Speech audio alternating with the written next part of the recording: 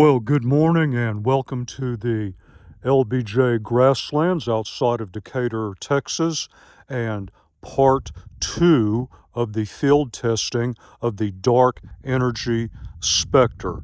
I'm here at a campground, and in our last exciting episode, we looked at a number of things, including the accessory kit. How easy was it to carry the overall unit in a backpack? Did a realistic field deployment? But, and you know there's always a but. What happens if you don't have the accessory kit? What happens if a ground deployment is just not possible based on your circumstances at the time? What if you are a through hiker and you spend most of the day on your feet? What options do you have for topping off charge on your phone, for example? And how does it work in realistic conditions? Well, I'm going to look at some of those questions today and hopefully provide you a few answers. And since through hikers were most responsible for requesting this review in the first place, the very first thing I'm going to look at is, we've got it right here, backpack carry.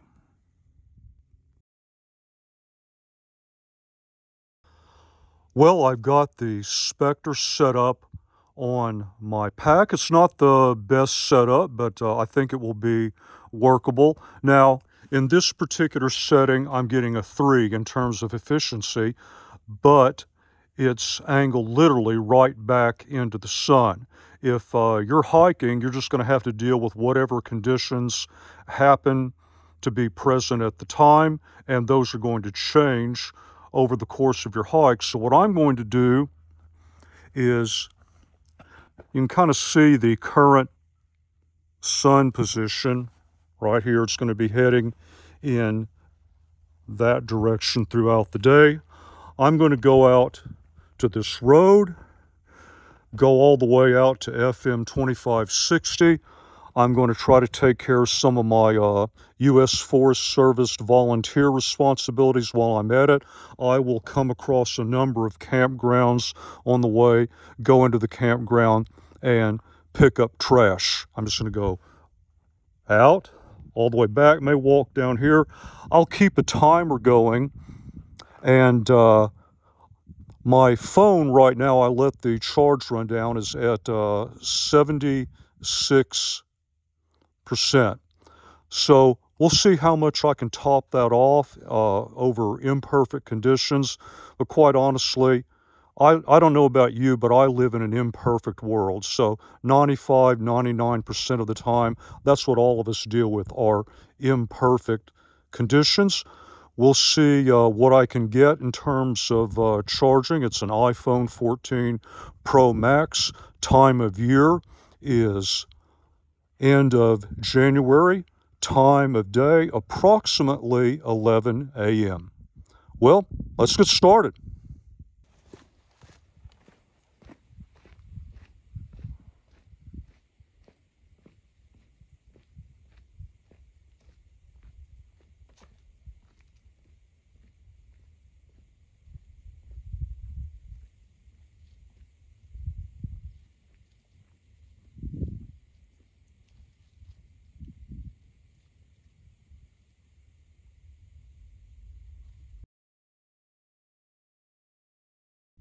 All right, there is total mission time, a little over an hour and a half.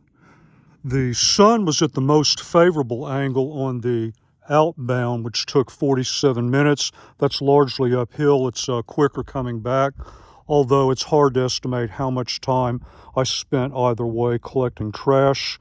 Not ideal conditions in either direction. In fact, on the way back, the sun was in my face pretty much the entire time. About the only thing I could do was, if it was off to one side, I could incline my body just a little bit while I was walking and see if I can pick up a little extra sun on these edges. This is, of course, not the best way to charge a phone in the first place.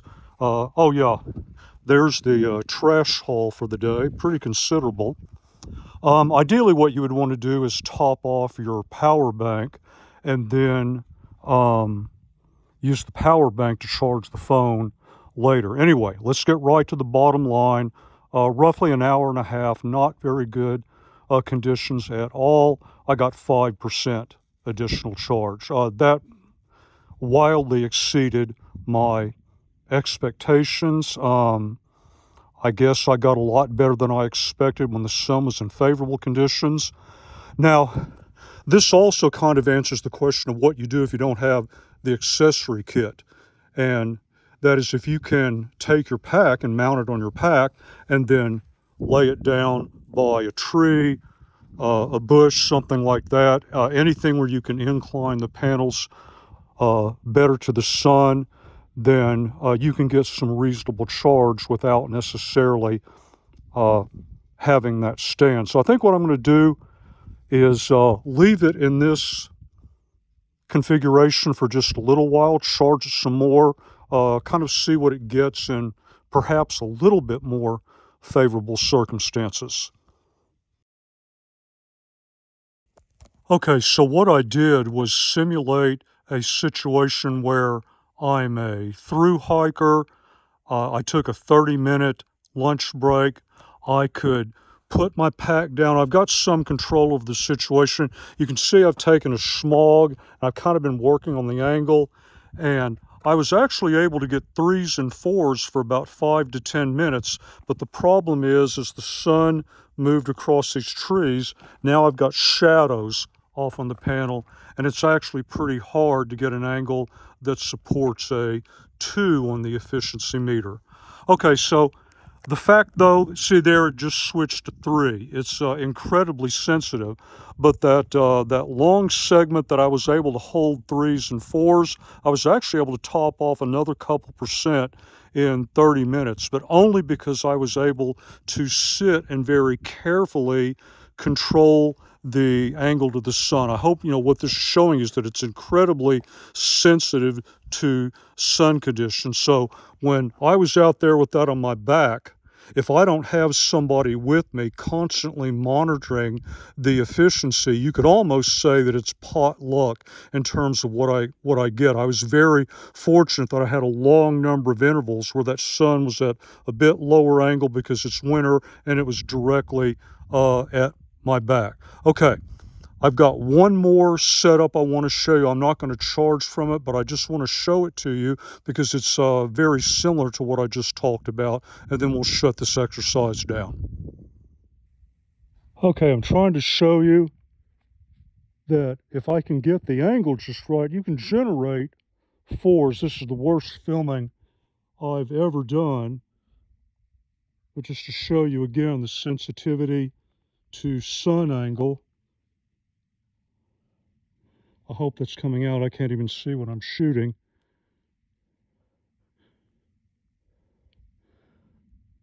Okay, but it is possible to get ideal efficiency, but you really have to get the angle just right. And of course it works best when the panels are largely flat and perpendicular to the sun. So I hope that helps you out. So I always keep flexible ties with me. You could use bungee, for example. And so here's a situation where, again, let's say this is just a rest interval, maybe, or a lunch break. I'm getting into my pack a lot. I want to take it off my pack and just put it up by a tree. I can take advantage of the flexibility of the SPECTRE. Again, I'm not going to get great efficiency. Here I'm just managing a 2, but it's a steady 2. If this were a 30-minute to an hour break, I could at least get something out of that. So these are just some things that you can think about, some ways to deploy it without the accessory kit. And again, my idea would be if I'm out for a protracted period during the day, all I'm counting on this for is something to help top off my power bank. And then I would charge my devices from the power bank. So I hope that gave you some things to think about. Overall, I think the lightweight, the flexibility, and boy, having that efficiency indicator to really help me fine-tune the overall effectiveness of the product are the big features. And I hope you got some useful information out of these field tests. If there are other tests you'd like to see, let me know. Again, I've been testing under very adverse, ineffective conditions, but I like to see what I can count on in those circumstances, because if the conditions are better, my results will only be better. So in some respects, I'm just trying to establish a baseline here at the outset of testing this product. And on that note, I'm going to go ahead and shut this test down. And as always, until the next review, thank you very much for your time, and thank you for watching the video.